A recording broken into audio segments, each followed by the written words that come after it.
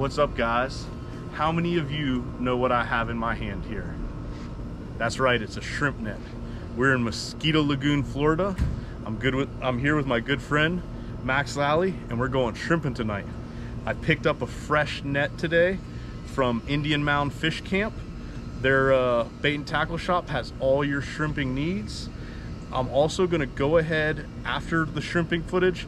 I'm gonna do a full gear breakdown and everything you need to go out and shrimp at night in Florida. I'm gonna give you the gear breakdown before I show you the shrimping footage because it's nighttime. I want you to have a good idea of what's going on. If you already know about this stuff, go ahead and fast forward. I'm using my little boat just for reference, but what you want to do is imagine I'm out in the water and the current is moving this way. I want to anchor, so I'm going to use 2 anchors, and I want the current running sideways to my boat. So I'll throw out 2 anchors at the same time. Helps to have 2 people. Toss your 2 anchors. This one is just purely for demonstration purposes, but you can see I've got an anchor fore and aft. Once you have those set well, current's running this way, you're gonna set your lights. What I'm using are green LED lights. Green is good because it's easy on your eyes. You can buy lights like this on Amazon, or you could buy them at Indian Mound Fish Camp. Has everything you need. So I've got mushroom anchors and paracord, and the way I have my lights rigged is so that they're not right on the bottom. You want these lights floating in the current about 8 feet down. The shrimp are actually scared of the light, so what they're doing is popping the shrimp to the surface so that you can net them. But what you would do is then deploy your lights. Part of the reason you use the paracord is so that you're not putting all that strain on your lights cord. I'm gonna throw this right there, babe. Why are you gonna hit me? I mean. So now you've got your lights and your anchors deployed. You're gonna have 2 big green blobs of light. You'll see this in the video in a second. You want the 2 blobs of green kind of just barely touching us.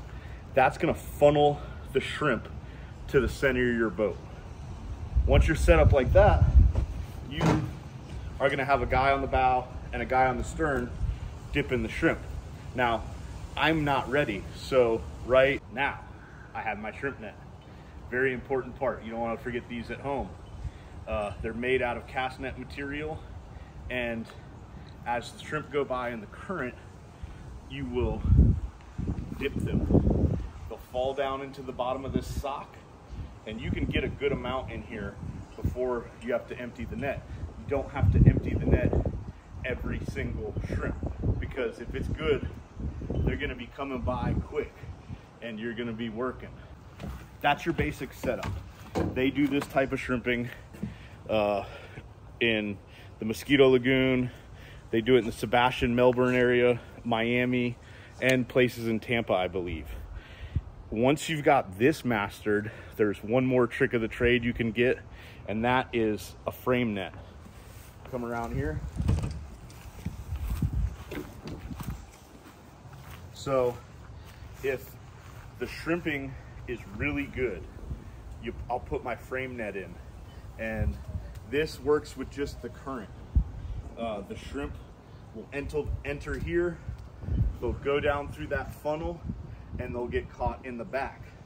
It has a weight at the bottom there, that's just a downrigger weight, and then the top you tie off to your boat. Offset it a little bit and you'll catch better. Some nights these will catch 1/3 of your shrimp. Some nights they'll just be full of seaweed and jellyfish. So you kind of got to gauge when it's a good night to go ahead and deploy one of these. That's it, y'all. Now to the shrimping. Good to go? Yeah.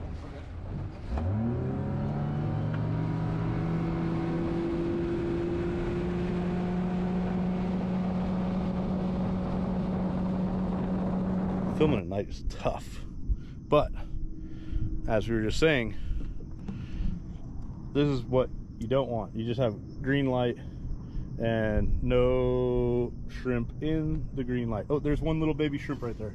Little baby. And that one had gone through the net. But the tide is just getting going.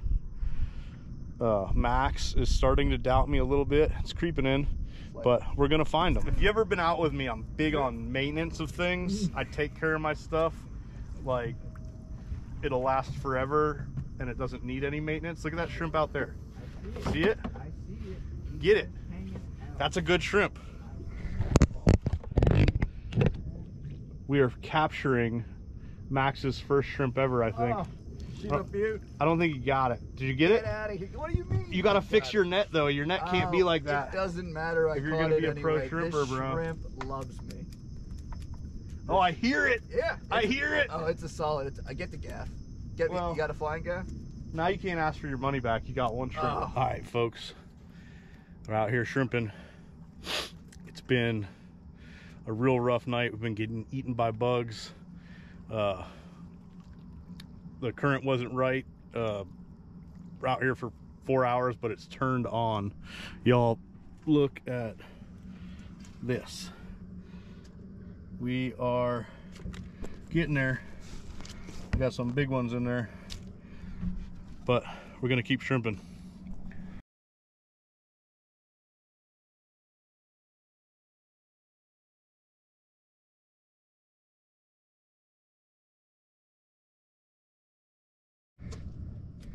All right, guys, we're stopping to count up. Just checking what I got. That is quite a few shrimp, y'all. And he's got quite a few up there. Might be getting close to the old full pull. Those are big old shrimp. Headlamp's killing me, but let me see here.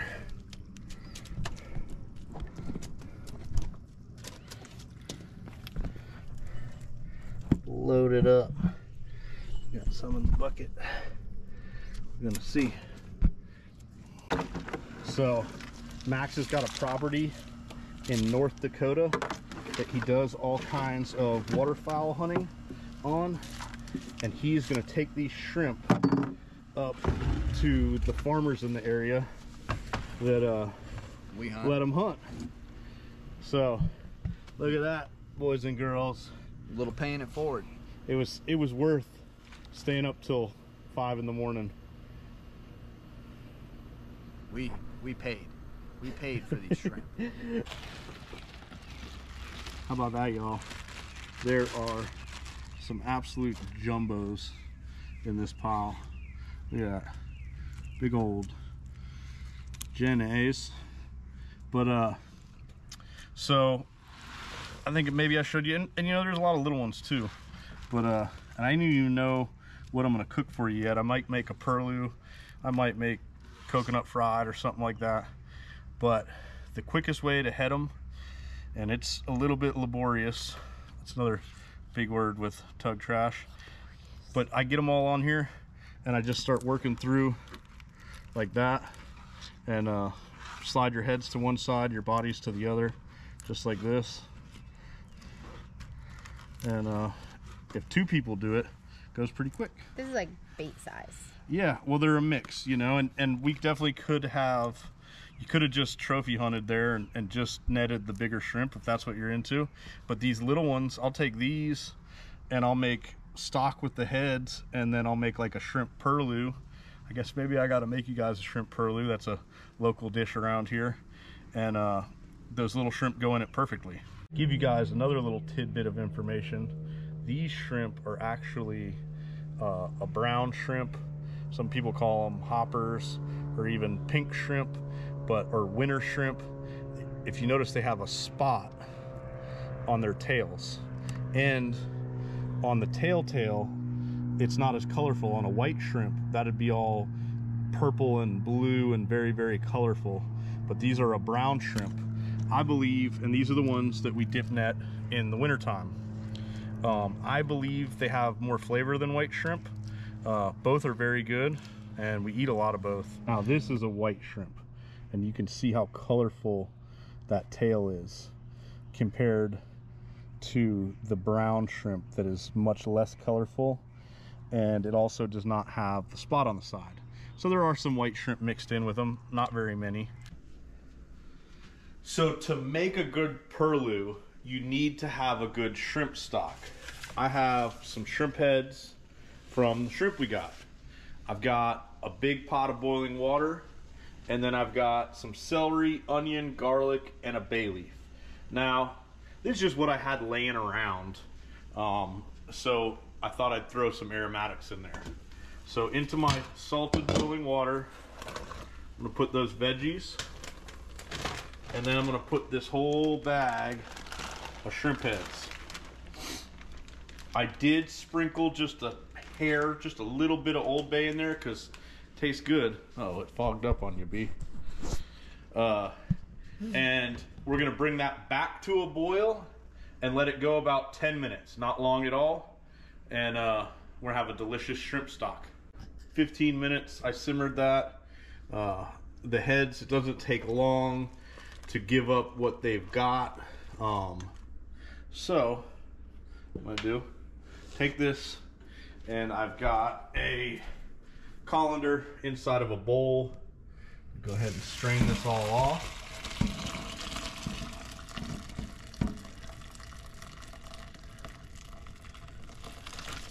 Like that. Leave most of it in there, and I can tell you from experience, just go ahead, put that in a bag, and take it out to your trash can now. Don't throw it away inside the kitchen. You get in trouble. Take this, strain that off, and we got our beautiful shrimp stock.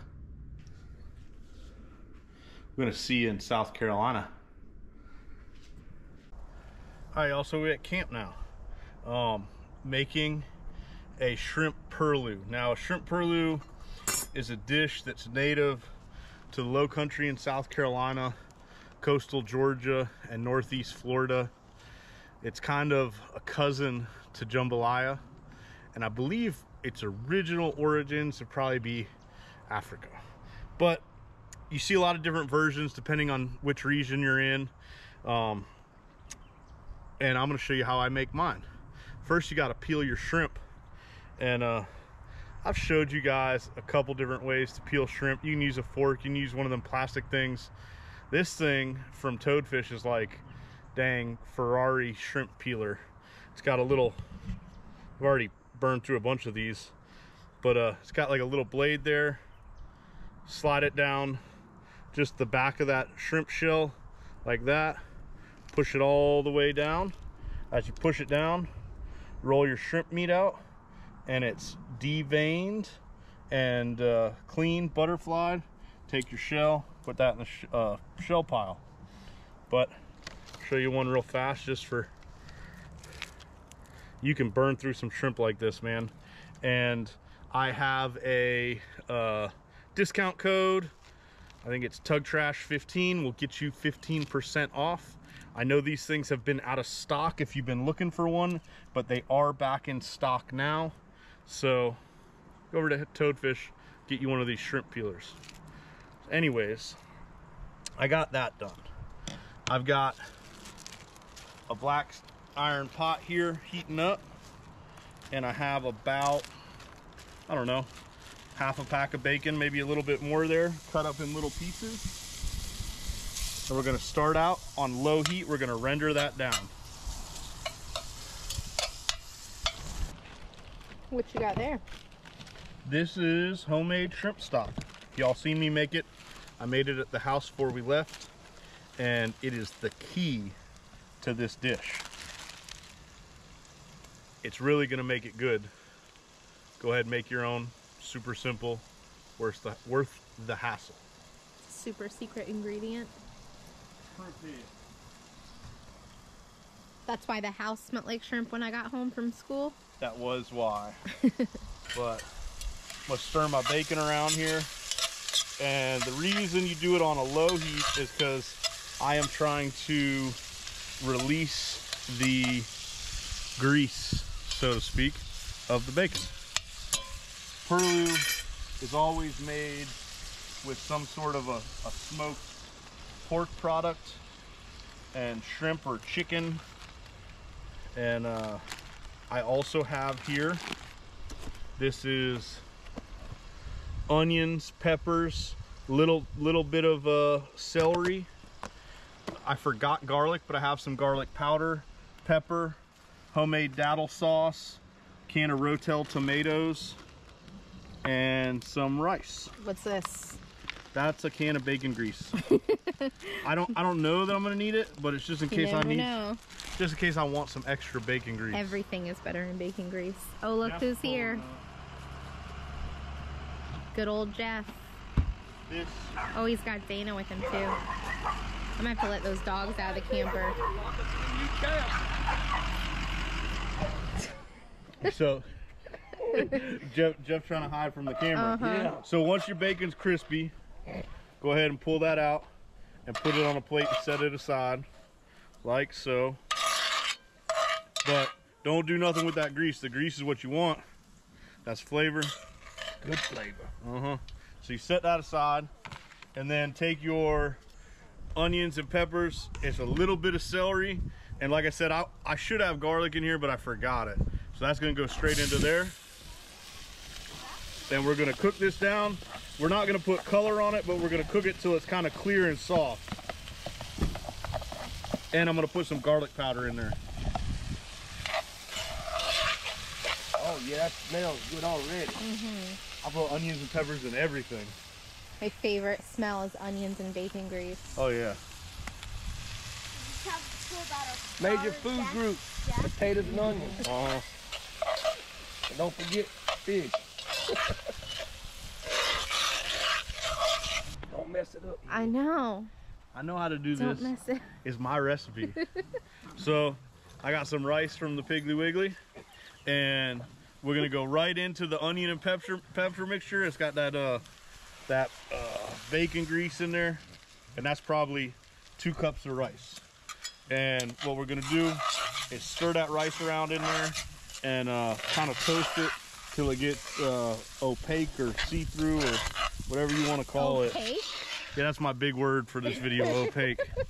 See, y'all don't think I know a lot of words, but I do. You know what you're telling them technical term. So you're just gonna keep stirring that and toasting up that rice. All right, what's now? So I've been stirring that rice, I don't know, 3 to 5 minutes or something like that. Get it all toasted up. I'm gonna go in with a can of Rotel, like that. And then I'm gonna add, this is a homemade daddle sauce that Harold's family gave me. Or I think they gave it to me, I don't know. Yeah, it was Harold. But usually I would put a daddle pepper in there, but I just didn't have one, so I'm going soft. And let's stir that around real quick. Get that going like that. Smells good. Might do a little bit more daddle sauce. Why not? And then I'm gonna go in with that homemade shrimp stock.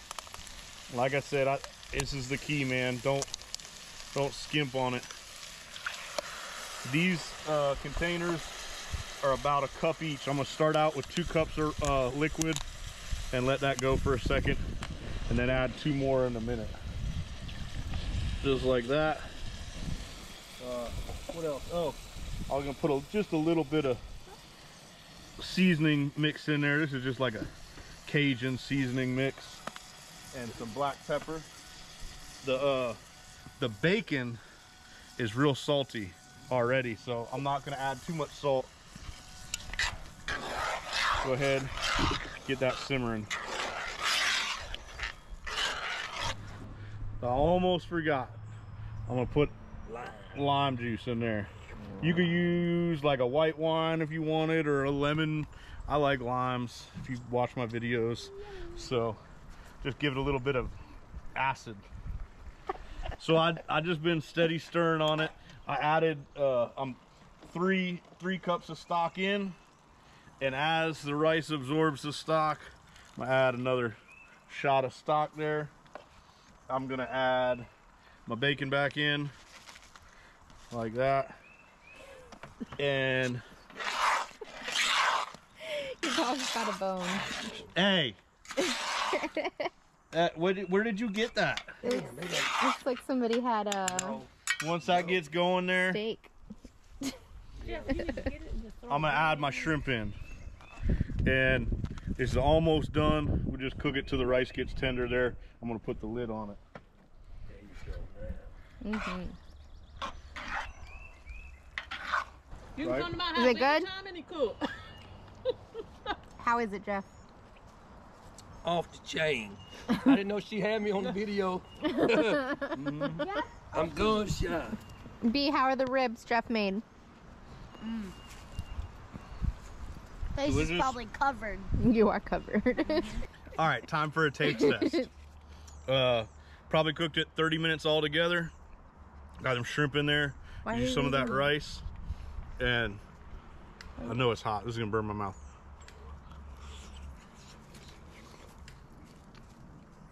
Oh, good. It's hot.